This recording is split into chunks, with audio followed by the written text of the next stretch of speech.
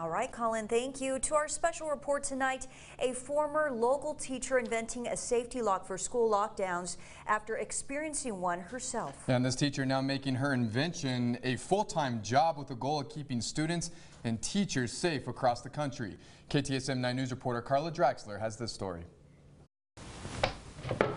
A simple invention. Each set comes with these 3 pieces plus a 4th. Making a difference between life and death. Crystal Salcido, a former English teacher, saw the danger teachers face during lockdowns herself. They have to open the door, expose themselves and potentially their students to an active threat in order to secure their door. In 2019, she was locked down in a classroom for several hours with her students in an El Paso school she taught at. Students telling her after they were scared.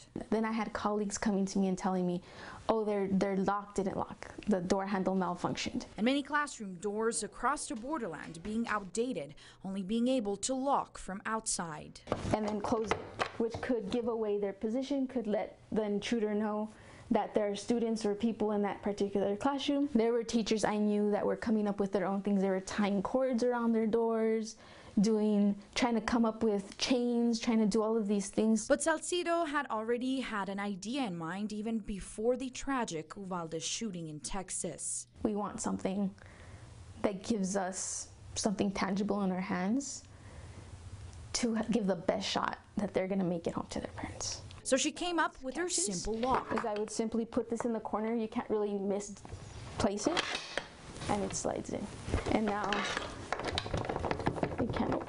The lock known as slan, meaning elephant, the animal known to protect their young, just like teachers protect their students. They weren't signing up to die for their students. That's not what we signed up for.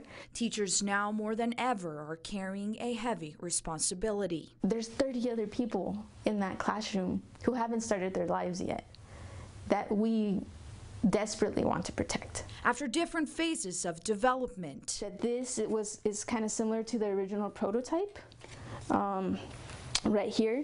Without an engineering degree. So if I take like a piece of paper and I measure it and I put it against the door. Her lock has now been placed in every classroom at Anthony ISD.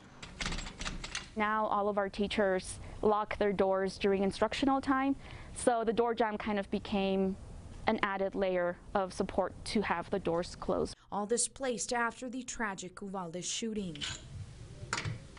We just try to add the tools necessary to be able to keep them safe. Salcido coming from a long line of teachers, including her mom. Every time she'd come home and she'd tell us stories, she would say, "My kids."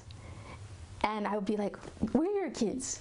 And then I became a teacher and I'd come home and I'd tell stories about my kids. And so we're always talking about our kids as though they're ours, because for those 8 hours, they are ours. Lockdown situation is over, then all you do is simply remove it. This melts at about 1,000 degrees, stainless steel, about 1,000 degrees hotter than fire, and so there's no issues with melting and being stuck. Her ultimate goal, to secure all teachers and students across the country. My kids being any kid, really, whether they're in my class, whether they're in my school, whether they're in another state, every student, and I think this goes for most teachers, if not all, are my kids. Carla Draxler, KTSM 9 News.